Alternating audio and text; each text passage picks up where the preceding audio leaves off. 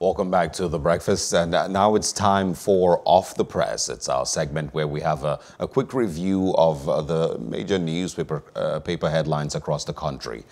This morning we're going to be joined by Aisha Yusufu, co-convener of the Bring Back Our Girls group, to of course share her thoughts on these stories making the headlines across the country today.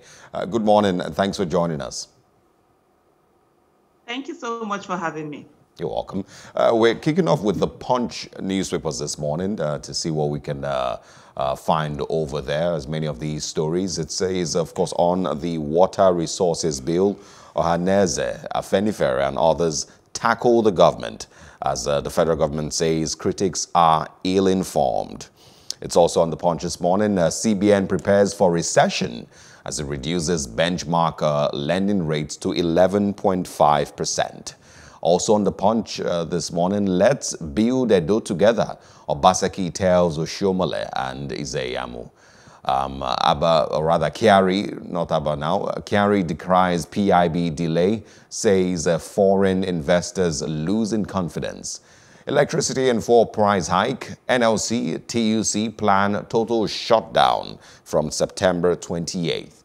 That's also one of the stories on the Punch newspapers this morning.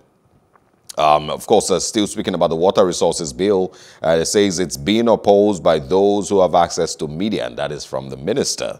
The 8th Senate rejected proposed law. We will kill it again, vows Abaribe. Tributes as Army Commander Bako killed by Boko Haram is buried. It's a sad story. And 10 billion naira lost, 15,000 displaced by Kwara flood, says Abdul Razak. Outrage as ex-minister allegedly orders hotel female workers stripped naked. And the last one we're quickly sharing on the Punch this morning, Zamfara May Su Yari alleges ex-governor diverted 37 billion naira. Now quickly to Aisha Yusufu. Let's have your thoughts on these stories.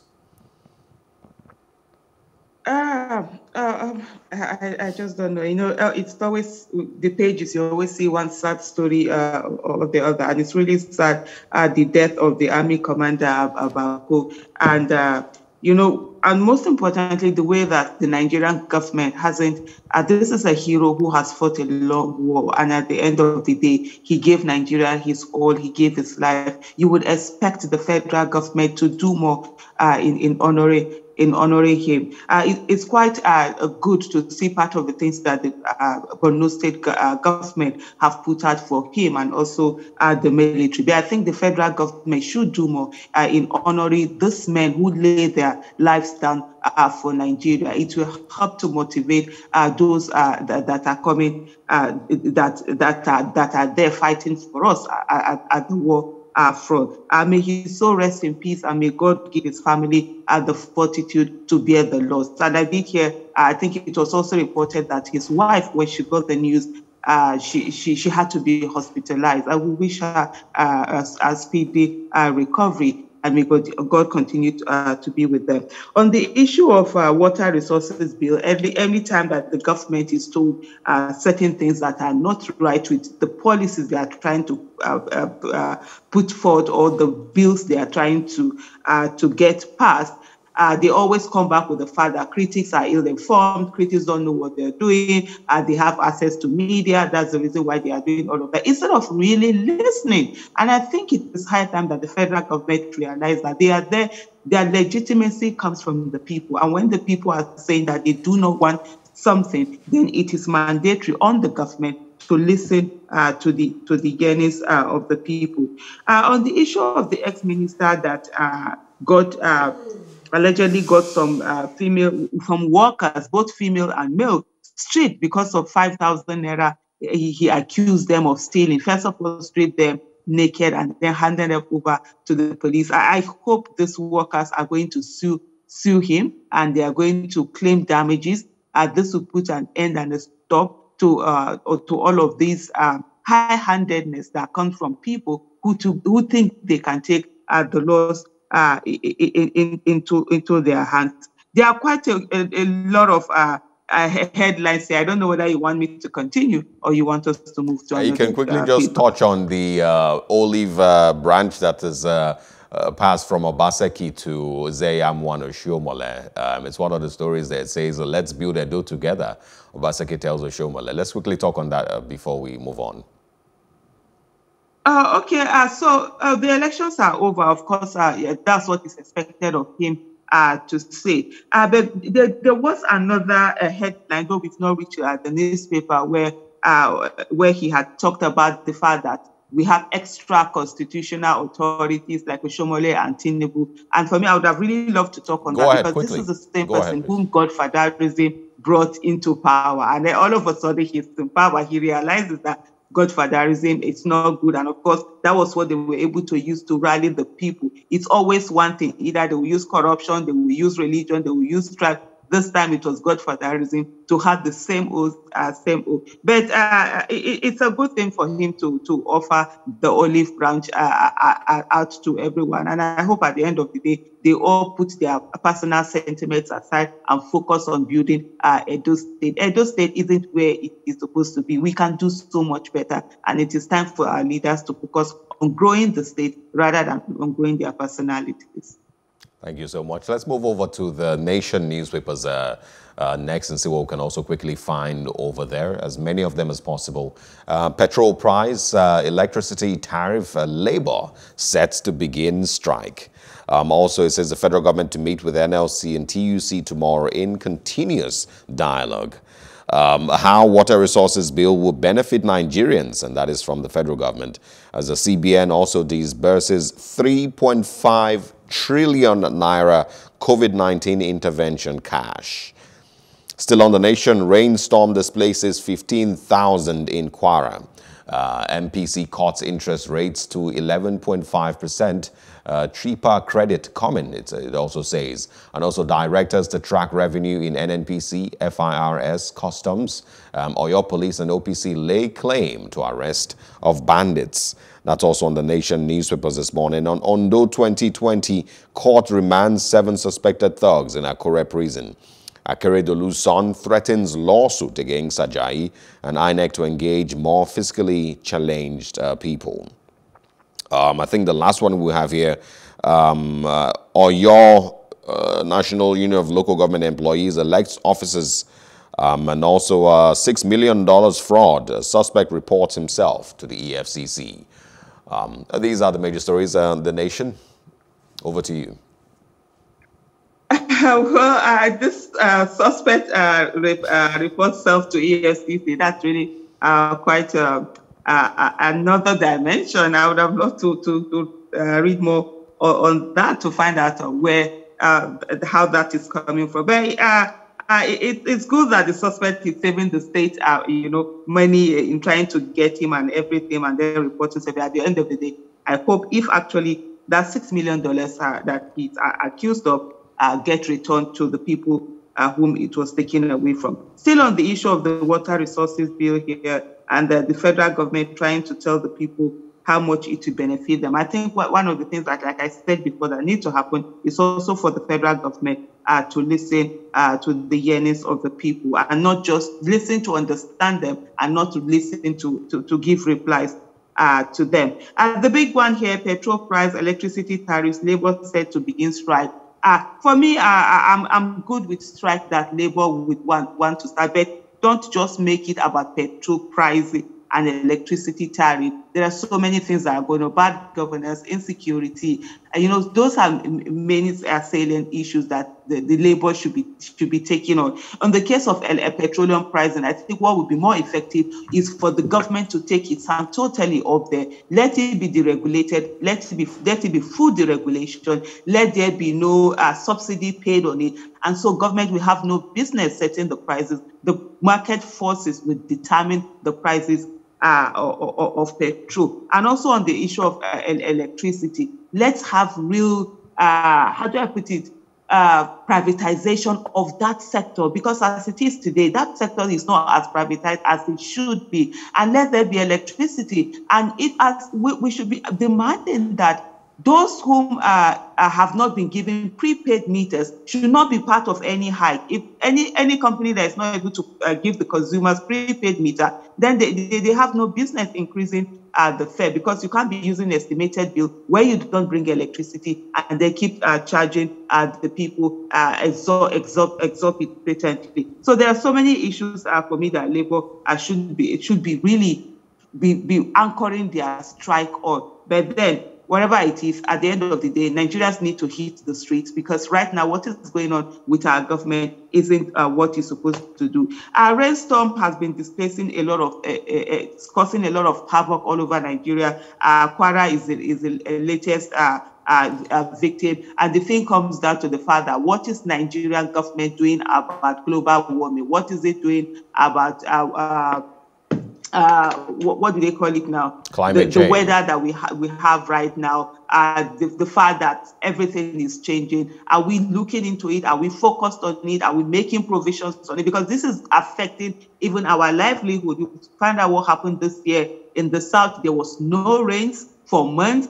Meanwhile, in the north, there was too much of rain that affected the crops. And at the end of the day, it's going to lead to more hunger and more problems in the country. So it is in the interest of Nigeria to begin to focus on climate change and also the trend of the global warming, and begin to take active action against all of this. Okay. Quickly, I want your thoughts on the continuous dialogue. It says there that there's some continuous dialogue between the government and Labour. Where do you think that, could possibly be headed? Is there, a way that Labour can be convinced that the strike is not really necessary? Well, I don't see it heading anywhere. It's just to be politically correct and just keep doing the government says, okay, let's do something. That's what I call it's more of lots of motion, but no movement. Because at the end of the day, what Labour would want is for the prices to be reduced. And the government, of course, it can't do that. You look at, for example, the electricity tariff. If you look at things, a lot of things are expensive in the country right now. The electricity, the production and everything, you can't just expect them not to increase the prices when prices of practically everything is going up. So it's more or less expected. I'm a businesswoman and I see this thing. So at the end of the day, what can be done? But Labour also would want a situation whereby the money that their members are collecting go a long way, because right now with the increase, with the hike in prices, it's not going to go that long way. So of course you will see this dialogue, but I don't really see it going anywhere per se. So that's why for me, I'm always saying that Labour should focus more on good governance, ensuring good governance. Because if we have good governance in place, if we have security in place, most of the things that people spend their monies on, they won't need to spend those monies on them. For example, if you have good quality education where children can get good quality education from primary to secondary school, in government schools, many people would need to pay school fees in private schools, and that would be something that would be saved. If we have good transport system, we have affordable housing that people can get, they will spend so much out there, and their money will go a long way. And I think this is more sustainable. This is where government Labour should be putting its effort more on, rather than jumping on the street whenever there's hike in price, or jumping on the street to demand for increase in salaries. All right, let's now move over to the Nigerian Tribune, where the federal government says no going back on the water resources bill. It says the federal government says no going back on water resources bill. It will never pass, Southern and Middle Belt leaders vow. And also say Britain rolls out new measures to combat second wave of COVID-19 pandemic. Fuel and electricity price hike. Get ready for unprecedented mass action, Labour tells Nigerians as it commences mass mobilization for nationwide protest. Don't borrow to finance development, Sanusi tells governments. And of course, Atiku Abubakar is also in the news. It says, I am not under U.S. surveillance. Still on the Nigerian Tribune, bulk purchase of food palliatives responsible for rising food costs. Fight is over, Obaseki tells Oshiomhole.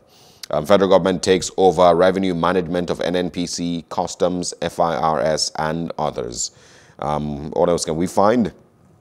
Truck drivers sue AGF and 36 governors and the FCT over roadblocks and excessive taxes and levies. CBN says economy may bounce back by December 2020. And Oyo APC crisis not over. Unity Forum rejects Alao Akala as leader. These are the major stories you can find on the Nigerian Tribune this morning.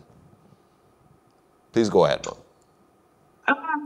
Okay, as no going back on water resources bill, federal government says, I wonder why the federal government is so focused on the water resources bill when we have the electoral bill that we should be focusing on. Nigeria, there's need for reform, electoral reform. And this is a government that has the National Assembly sadly under its thumb. And you would think that if it was interested in passing a bill, in getting bills, they can send in executive bills that will be for the betterment of Nigeria, they can get it done easily, because we have a situation whereby the National Assembly, even the president, the head of the National Assembly, the Senate president had said that whatever the president wants, he is ready to do it for the president. So why is this government not interested in having bills that will be for the betterment of Nigeria being passed, rather than these controversial bills all of the time? Another thing I'll look at, these truck drivers sue AGF, 36 government, FCT over roadblocks, excessive taxes and levies. And I will say to you, for me, it's a huge welcome development. About 10, 12 years ago, I used to run a college business from Lagos to the north. I had trailers that used to move goods from Lagos to the north and not back to Lagos. And I tell you, the levies are unbelievable, especially when you carry food. It got to a place that my company, I said to them, look, there's no need to carry food, because the number of taxes you have to pay, the number of levies you have to pay on the road is just unimaginable. At the end of the day, we make life difficult for businesses to try in Nigeria, and it shouldn't be. And for me, it's a good one for them to do this by the law and sue, and I'm sure that they get justice. Don't borrow to finance development, Suniti tells government, especially when it comes with the fact that these monies are being taken away. It's not the borrowing itself that is a major problem. It's the fact that the kind of project, the kind of development that they are putting them towards, we are not seeing it. If it's something that at the end of the day is going to bring in yields into the country, you will say, okay, welcome development. But what we have mostly is the fact that these monies are borrowed, these monies are taken away, looted by people. You do not see the development on ground, and it becomes a major, huge problem. Bulk purchase of food palliatives responsible for rising food costs, I don't think that is so. I don't know where the Food Security Council got that. Yes, there's bulk purchase of food, but there are so many factors that have led to rising costs of food. Let's not forget the fact that Nigeria is an import-based country. We import so much. And anytime that the dollar is affected, it affects everything in Nigeria, up to the cost of Gari. I see a lot of people sometimes say that, oh, what is Gari's business with the rising cost of dollar? I'm like, everything, we're so import dependent that things go up. And the moment things go up, every other thing has to find their way in going up also. The most important thing we are not looking at is the fact that there is no security in Nigeria. Insecurity has driven a lot of people out of the farms. We are facing food crisis. Our food security has been, for years now, has been affected a lot, but it's just that we've not been focused on that. The farmers that have been driven away from farms, that are no longer farming, that bandits, terrorists, and all of that, kidnappers are taking them away, they're going to cause a problem. And when there is a reduction in the productivity, of course, there's going to be scarcity. And when there's scarcity, the prices are going to go up. And the prices are going to go much higher, because right now we have, apart from insecurity, we now have natural disaster causing the farms produce not to do very well this year. So there's so much problem that we have ahead of us. Sadly, our government isn't trying to be on top of this problem. They are trying to wish these things away by actually doing nothing. Fantastic. We're going to go to the Guardian now. I want to see what we can quickly find on the Guardian newspapers this morning, and hopefully also the Business Day if we have time for it. The Guardian says rising food prices in the north send scary signal. It says tougher days ahead unless government tackles insecurity, says Shetima. Teriba blames COVID-19 for hunger crisis and, of course, food inflation triggered by herdsmen's killings, says farmers leader. Also on The Guardian this morning, Labour and civil society groups reaffirm Monday strike. NLC decries scheduled meeting with government as the TUC justifies reasons for the strike. One or two others, CBN cuts lending rate, retains others, and also teachers seek upward review of retirement age. That's also on the Guardian newspapers this morning. I'm going to quickly also throw in the Business Day, see what we can also add in here. Nigeria states cannot deliver development now, says Sanusi. Interest rate cut to 11.5% means more liquidity for banks as the savings rate drop. Federal government looks inward to upturn dwindling revenues, and also have stocks gained from Nigeria's financial repression. That's one of the stories on the Business Day newspapers this morning. Over to you, Aisha Yusufu. Okay, so let me just quickly start with that Business Day, with this one where federal government looks inward to upturn dwindling revenues. I hope they are looking inward is not just to focus on taxing the people to death, because that's not sustainable. One of the things that the federal government should look at is to reduce the cost of governance. We need to really reduce the cost of governance. There's excessive spending over there. There are many parastatals that have no business being there on their own, like the PPPRA, the one that fixed pricing. What business does that have being an organization on its own? It is time for the government to really bring out the Orosoyas report and begin to look at the ways that they can implement all of that. Okay, the issue of Sanusi, I think we've already talked about that. Have stocks gained from Nigeria's financial repression with the outbreak of COVID-19? Of course, we're on a trajectory. There was, according to the financial reports, there was a bit of rise due to some of the things that have been put in place, especially with the reduction of interest rate, and of course.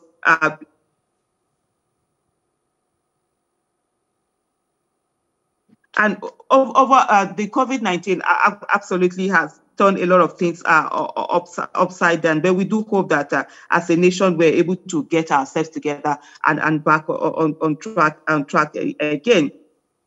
Interest rate cut to 11.5% means more liquidity for bank, savings rate drop, and of course, most times people will look for other places to actually put their investment. Can you remind me again the last newspaper we had checked before this? The Guardian and the Business Day. Okay, yes, the Guardian. So let me go back to the Guardian right now. And I think, no, I'm missing this Guardian. I think I got... The Guardian stories say rising food prices in the north. Okay, yeah, I have scary. It now. Thank you. Okay.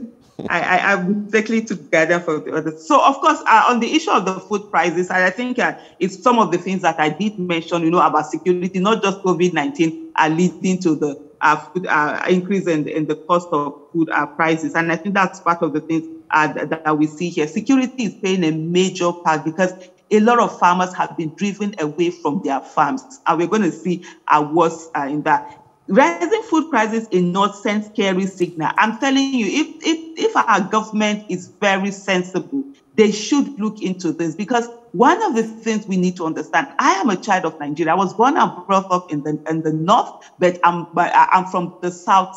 So I can say I know the pulse of a bit of both sides of Nigeria. The average northern person is not afraid of death.